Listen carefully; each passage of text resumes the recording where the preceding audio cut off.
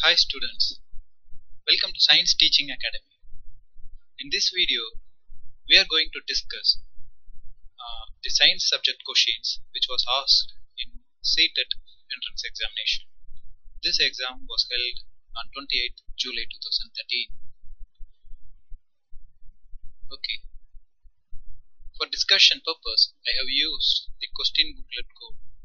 Yes, this question I have used. I skipped some questions because it's related to psychology, so I am apologize for that. Let's move. The first question we are going to discuss is this. Given below are the steps to test the presence of protein in a food item. These steps are not in correct sequence. Actually, they are asking for the correct sequence of steps. Okay, this is the test for that. We should prepare food sample, and in that we should add 2 drops of copper sulfate followed by 10 drops of caustic soda. Then if the food item contains protein, the solution will turn into violet color. So the answer is the third one. The first 2 steps are making the sample into a testable form. The next question. Which of the following terms constitute the female part of a flower? Actually, the female parts of the flowers are stigma, style, and ovary. Stigma is a sticky part that receives pollen grains during pollination. Style is a connective tube between stigma and ovary. And ovary, within the ovary, fertilization occurs in flowers. So these 3 are female reproductive parts in a plant. So the answer is stigma, ovary, and style. The next question, how many muscles work together to move a bow? Well, they are asking one bone can be connected to many muscles.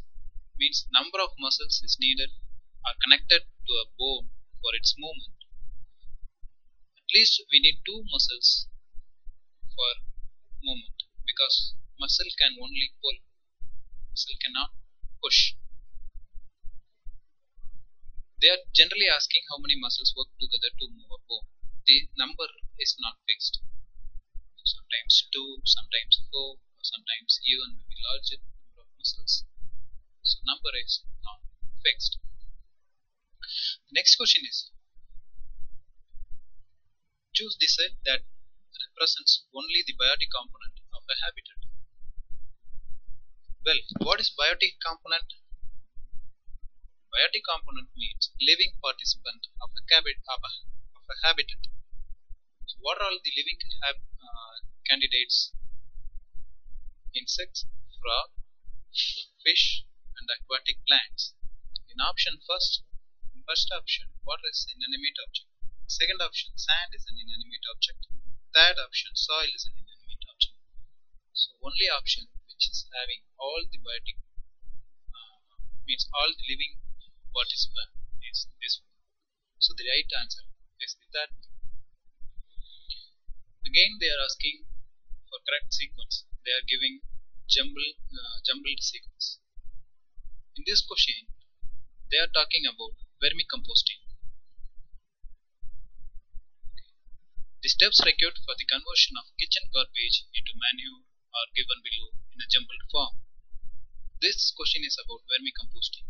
Well, what is vermicomposting? Vermicomposting is a process that in which we are using earthworms to convert our biodegradable wastes or kitchen garbages into manure. So these are all the steps. Generally, we should dig the pit and fill the bottom with sand and add garbages, which is biodegradable wastes, and then we should add earthworms, and finally we should cover it to prevent evaporation. So the covering is essential. It prevents the evaporation and it keeps the environment cool. The earthworms are actively eating the garbages and converted into manure. So the correct sequence is the fourth one, B, A, D followed by C. Cover the bottom of the pit with sand, then put the garbage into the pit and add worms, then cover the pit loosely with grass or gunny bag. The next question, actually this is the definition of symbiosis. So what is symbiosis? Two organisms are best friends and live together. One provides shelter, water and nutrients, while the other prepares and provides food. Such an association of organisms is termed as symbiosis. So this is the example for symbiosis. Lichens, mutualistic relationship between algae and fungi. Algae photosynthetically synthesize the foods. Fungi provide the shelter for algae. So the answer is symbiosis. And the next question is, in the alimentary canal, the swallowed food moves downwards because of, actually they are talking about peristaltic movement. So peristaltic movements aids the movement of food particles. So how peristaltic movement could achieve by a contraction of muscles?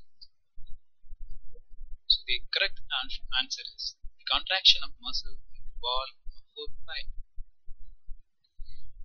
Then the 71st question. Frogs and earthworms breathe through their skin, because of which the skin of both the organism is. Actually in this question they are talking about cuticle respiration. So what is cuticle respiration? Actually diffusion of gases occurs via the skin. So the skin should be moist and watery. So the answer is moist and slimy. Thank you students. Stay tuned for more videos. Thanks for your kind attention. Further video we discuss about more questions which was asked in that examination.